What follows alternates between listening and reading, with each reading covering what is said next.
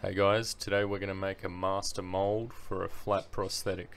First thing I'd do is append Cube 3D, delete your sphere, press W to have the gizmo thing open, and then squish it down on the Y-axis and stretch it out to encompass the shape of your sculpture. So you've got that. Next thing, duplicate.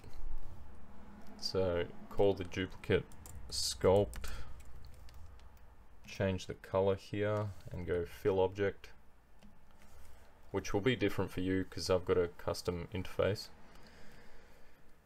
Next thing you want to do is dynamesh this sculpt plate. So resolution 200 dynamesh, and you'll get this. So you want to deflate it by -1. Now if you turn on transparency you can see it inside of the original plate. Grab your move tool, hold down Alt, and you can just start to drag out a little bit of thickness there. I'll speed this up so the video doesn't go for an hour.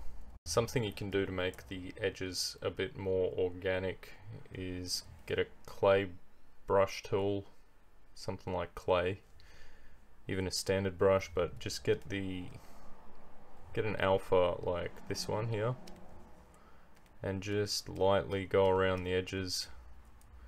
You can either hold Alt to dig in or normal click just to extend it out with this sort of irregular edge.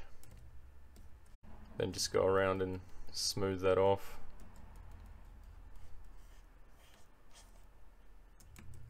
But not too much. Get rid of these sort of floating islands here. The dam standard and the inflate tool or brush are very good for this stuff. So you just carve in with your dam standard, then get your inflate, turn down the intensity, and you can get some cool results. Pop out some of these edges of the cut. So I'll leave it at this for now. Maybe just go to deformation here, add a little bit of noise.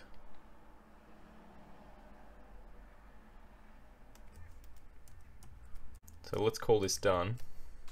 So we'll move on to the flashing and the wall. So you want to select your original plate, the first one, and obviously we don't have enough room, so we'll just scale that so it encompasses everything comfortably. And then to do your flashing around here, you go clay tubes, so that's B, C, and select clay tube snap, and just go around. Maybe that's too thin, so you just increase your brush size a little bit. Also what you can do is to make this tube actually dig in, which is what you want, go brush, depth, and move this just below the line while you have clay tubes selected. So draw that again.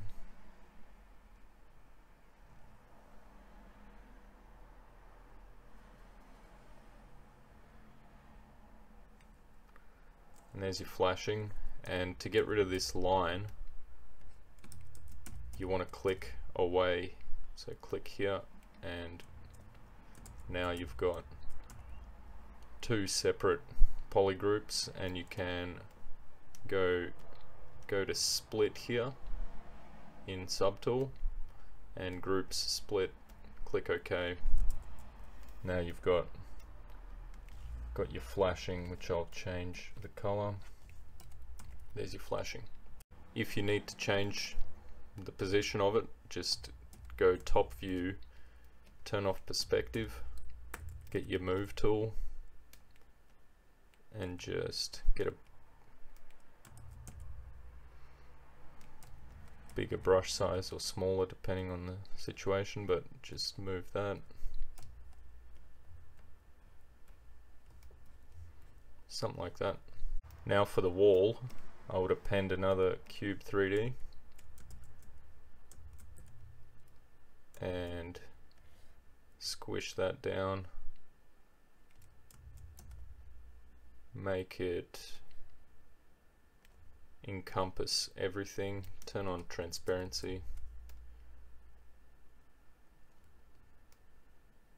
have it encompass everything like so, and go to geometry, Z remesher, detect edges, make sure that's on, and click half, so it halves the amount of points on this, so it simplifies the shape, keeps these nice corners. And then what we're going to do is use BZM, which is Z modeler. This is something you need to practice with a lot because it's a very useful tool, and you want to basically select the edges by holding down Alt, click and drag to select the edges, but it's still not the right shape, so let's move it this way. That looks better, but let's give it a little bit more room and squish it in this way. So these outer squares are going to be your wall, right? So just go select these, holding down Alt,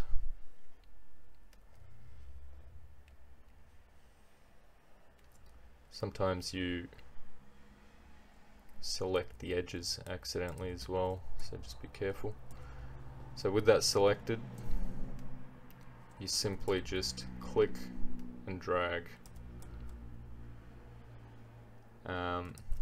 But what I'm going to do is a little bit different from just clicking and dragging. You click and drag and then click Alt, press Alt, and it will separate from that original plate. And then while you've got your mouse over one of these purple squares, hold down spacebar, make sure Q mesh is selected and polygroup all, not a single poly or anything else, polygroup all, so it just targets the purple squares.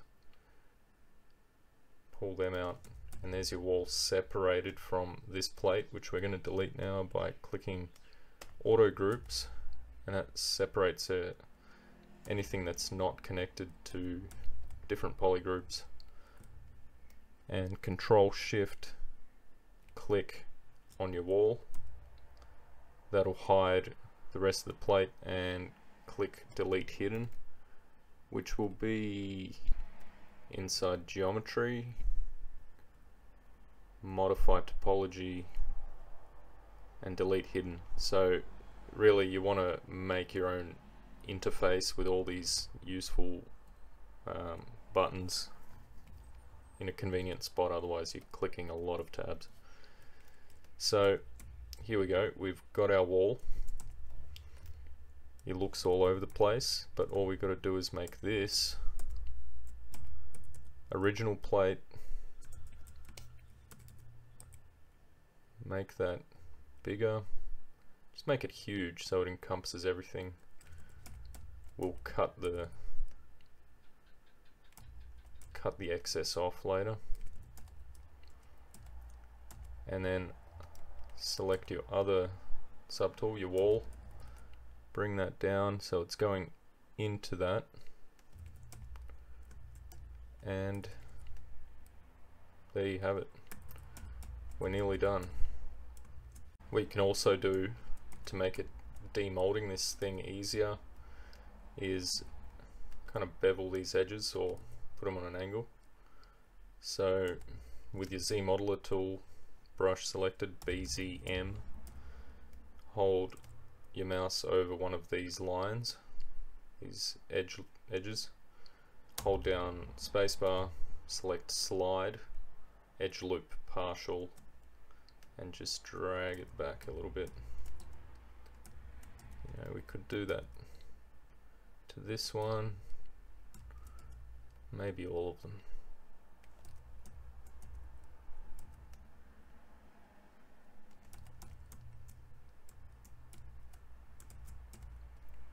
It's not perfect, but it will definitely do the trick.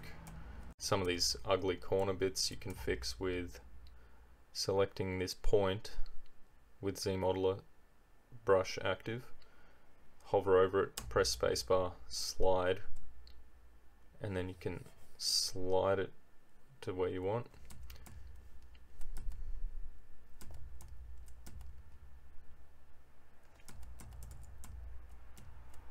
So next thing you would do is merge everything you see here into one subtool. So we've got 4 subtools.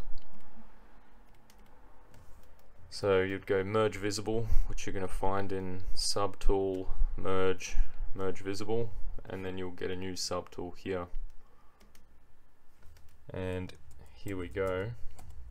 Now that it's all in the one subtool, we will go Control Shift and trim curve. You can also use knife curve, but sometimes you get unwanted results.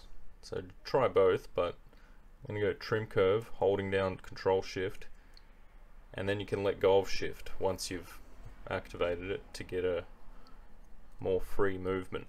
So where the dark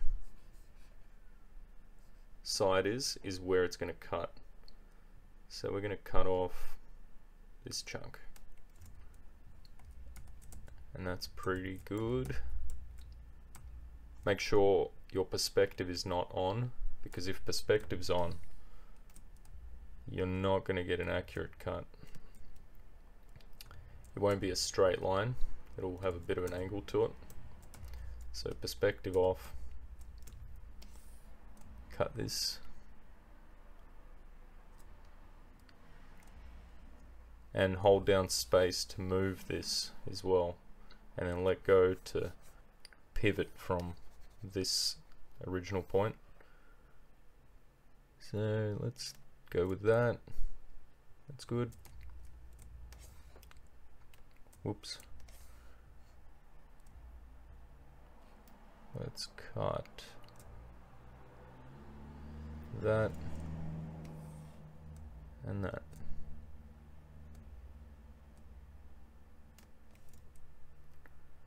Pretty good.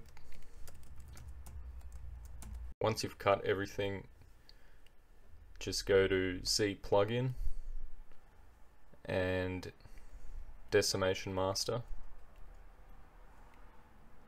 and basically what we'll do is reduce the polygon count to make the file size smaller. So you can go 150k, that's pretty reasonable. You can go less, but just have a look at how much detail you lose. It is pretty good. It's I mean, obviously your sculpt's going to be more detailed than this, but see, it doesn't actually remove too much detail. And there we see, this can happen as well. This is what can happen. It'll have some dodgy stuff happen. What you can do there is actually dynamesh this at a high resolution, 1200. So there we have it dynameshed. It's gone a little extreme at 10.8 million points. So what you want to do is probably go a lot less than 1200. But what I'll do now is decimate it again, and you're going to have no problems with any holes in the mesh. So If you're decimating from 10 million to 1500, you better go and make yourself a tea, because it'll take a few minutes. There you have it. So the only thing we have to do is scale this. So press W and then click the Gizmo 3D, and then you'll have your transpose tool instead, and then click it again to get back to Gizmo. So you get your transpose, and you can actually measure your sculpt. So that's 3.1 centimeters, says up here in the top left. I think that's probably too small, so let's double that. So you go down to export and put the scale to 2. It was at 1, so that should really be double now. That's 6.3 centimeters in length. It's a good tool, the transpose tool, so you can measure your wall, how high that is. That's 8 millimeters.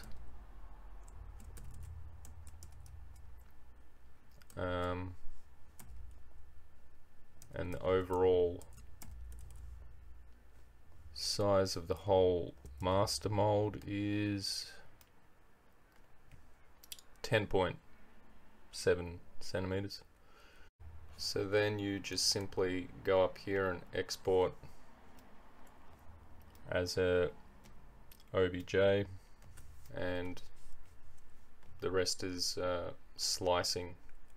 So there you have it, a master mold of a flat prosthetic. There's many different ways to do this, but hopefully this was helpful. Like and subscribe, and I'll see you in the next one.